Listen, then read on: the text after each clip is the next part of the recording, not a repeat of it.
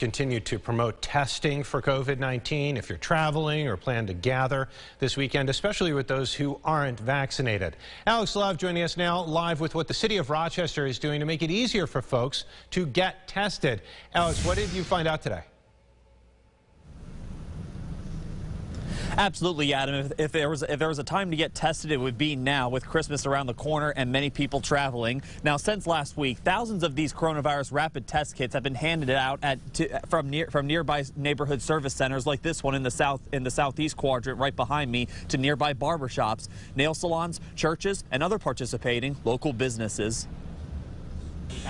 Beginning last week, a simple trip to go get your hair cut, nails done, or visit church can also turn into finding out if you have COVID, after each neighborhood service center in Rochester sent out a box to every business and church willing to participate. Obviously, to stay safe. Be safe, and for me and my customers, and my family also. I haven't gotten any, but I plan on going Monday, because next week is going to be very busy, so I can pass them out to everybody. Each neighborhood service center made phone calls to all nearby cosmetic businesses and religious groups to see who would volunteer to be a distributor. Then each store got a box of 25 kits, while churches got a box of 100.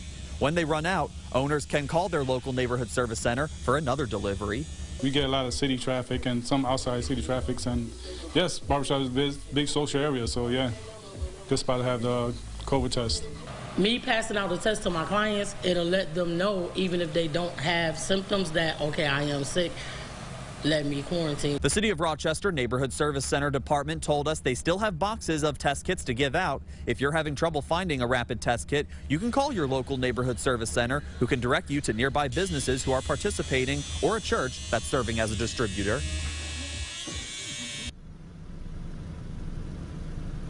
Now, every test kit in this distribution is free of charge. Individuals who are not business owners are not able to get test kits personally from neighborhood service centers, but what you can do is go to city rec centers, and you can get them there, again, free of charge. Live in Rochester, Alex Love, News 8. Alex, thanks. Every test kit comes with directions to show you how to do it the right way.